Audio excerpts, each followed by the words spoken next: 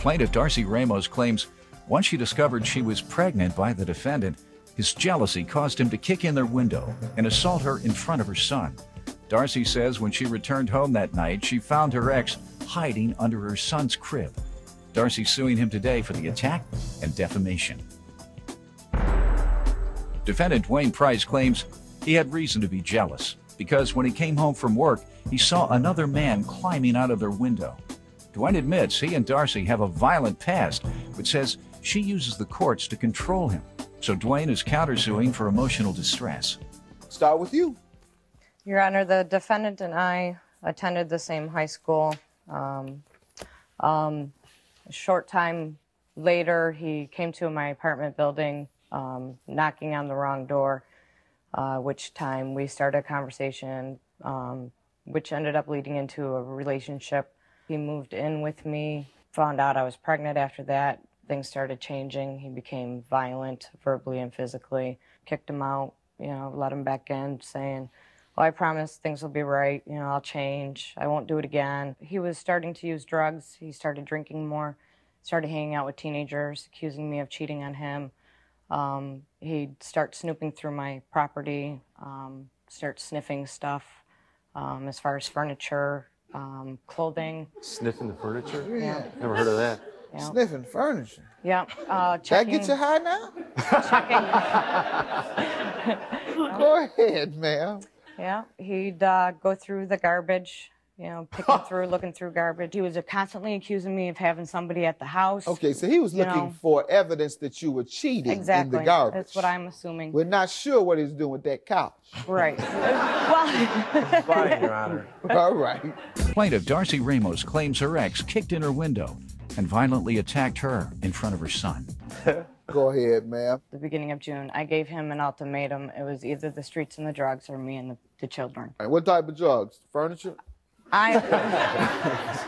What type of drugs did you finally discover? I was told crack. I never personally seen him do it myself. Disappear for 2-3 days at a time? Exactly. Come home with the most fantastic story you've ever heard? Oh, I lost it in the woods running or, yep. Yeah. It's a good one. He was smoking crack. Thank you. Your Honor, she's lying, Your Honor. Thank you. Let me get a test. I've seen him look for little stuff like that on the rugs, too. Give him some tissue. He's sweating. You see that, Rocky? Lips. Like he already had a hit. This particular date on the 21st, I got a phone call from another person who wants to remain anonymous. She told me he was on his way. No sooner did she make that phone call, my bedroom window was kicked in. It was him. He came through my bedroom window. At which time, he attacked me, choking me, threatening to kill me. My son was right there the whole time. He continued to beat me. Somehow I got out. Cops came and they found him hiding underneath my son's crib. Got a deal with the DA and did a year. All right. Sir, let me hear from you. I parked on the side of our driveway, and that there was a gentleman coming out our window at the time. It's not true, Your Honor. Now, you say it was the crack paranoia that many crack fiends experience after they go on their binge, but he says he actually saw a man coming out the window, not out the door, coming out the window. Now, please let me hear the man's testimony. Just go ahead, young man. Honor. You saw the man coming out the window. Gentleman came out the window. I confronted him, being that we just had a newborn. That we got in a scuffle. That's how the window broke. Pushed him into the window, Your Honor. All right, and then what? Oh, he took off running somewhere. Suddenly, while fighting, he said, I think it's time to run. You didn't chase him? No, I didn't. I entered the apartment. We had a newborn son at the time. We had a newborn son at the time. If you can, just be a little descriptive. I approached him and I asked him what's going on. What is he While doing? he's climbing out the window, you're talking to him. He was out. He was out. He was already out. He was out of the window. Okay. And that. Is the window elevated? It's a basement window. Okay. It's like below the knee. Yes. So you're confronting him. We're fighting right there in front of the window. Oh, okay. So you had to push him down first, No. stooping, fold him over, and then shove him through the window. No. How? If the window was lower than his knee. But it was a long basement window. I just asked you. It wasn't below the knee. Oh, no. It wasn't, Your Honor. Miss Ramos, I opened the bedroom door. She was in the living room. She came and attacked me. She said, "Why'd you break the window?" I said, I didn't break the window. He broke the window. We got in a scuffle. I did hear the police coming, so I did hide under the crib. And since that time, what has occurred?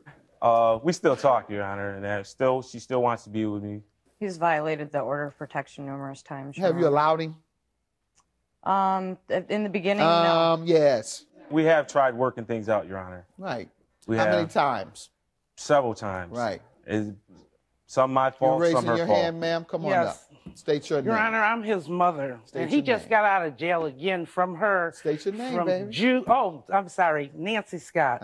What happened? Okay. I just picked him up June 28th from our jail, our county jail. Time?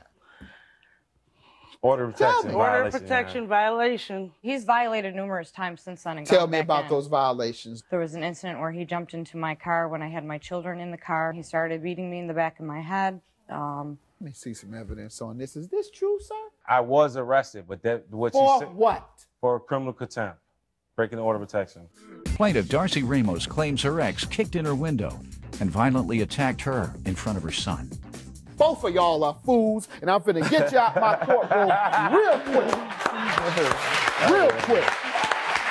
There ain't that much love in the world. I've seen folks that fall in love, and I gotta go back because I love him. He do this to me, he make me feel so good, so I just can't resist him. But he was away for a year. You had gotten over that. Whatever he was doing to you, couldn't even remember how I felt. He wasn't that good. This is your current mate, sir? Yes, sir. She want to speak? You want to speak, ma'am? I was told she wasn't. You were told she wasn't what? His girlfriend. Yeah, she is. He says she is not. Do you get it yet? Get that through your head. Say it again. Is this your woman? Yes.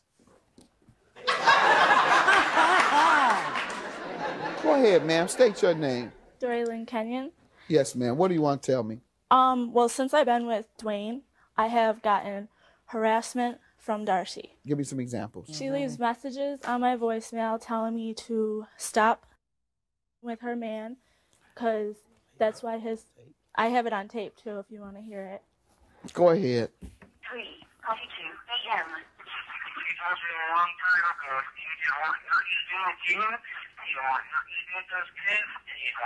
Doesn't sound like her. That's not me, Your Honor. All y'all crazy. Come on, me. let's get back to this. What's your counterclaim for defamation? So how has she defamed you?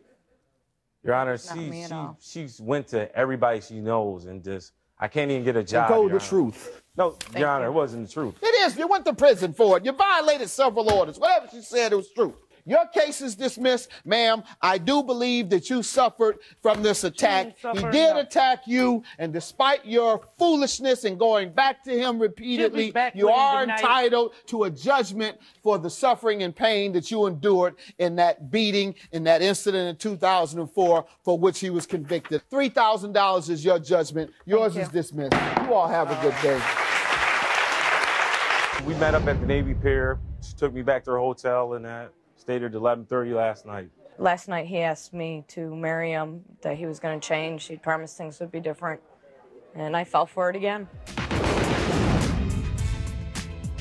We recently spoke with plaintiff Darcy Ramos, who told us that 3 years ago, defendant Dwayne Price was murdered. Darcy said her son with Dwayne is now 15 years old, and she's working hard to keep her son off the streets.